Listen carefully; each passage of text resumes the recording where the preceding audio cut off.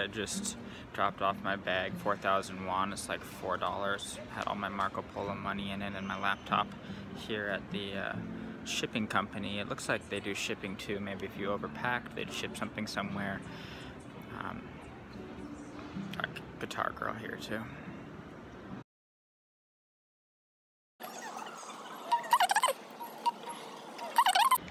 So I bought an express train ticket. It's gonna take me straight to Seoul Station. It was like 9,500 won, which is pretty cheap. It's like less than $10. I don't know how much the local one was, but it's worth it. 45 minutes on the train.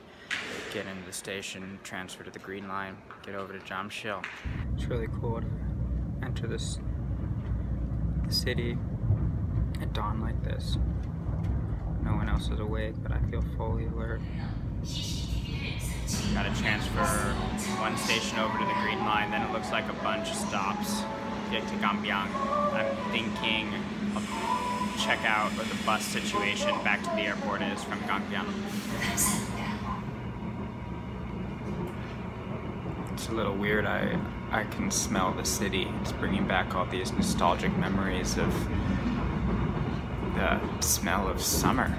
And I kind of arrived around this time, end of fall, or beginning of fall, and I haven't smelled these smells in years. It's weird, but I know it when I smell it. Back at my old station, nothing's changed. Still got that blind musician guy. Same businesses. Gonna go into the bus terminal, get a ticket back to Incheon.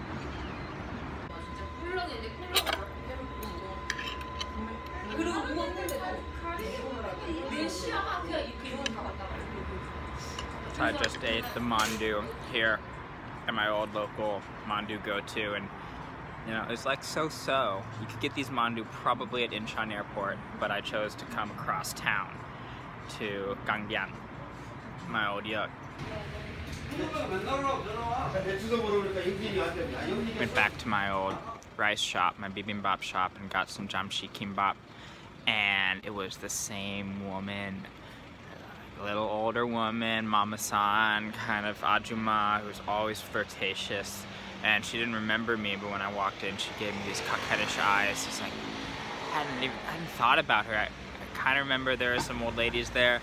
Hadn't thought about her, but the minute I saw her, I knew it was her. It was so funny. And what makes the Jimjilbang such a perfect layover activity is that on the ground floor, it's got hot-cold, so I'm gonna do hot-cold cyclings like jacuzzi, then cold plunge, then sauna, then cold plunge. And then on the floor above, you get a pair of pajamas that you can wear. Guys get blue and girls get pink pajamas. And you just can chill out and nap, play on your phone, read, watch TV, but mainly for a layover and nap. So I just got out of Spa Land. It was nice relaxing.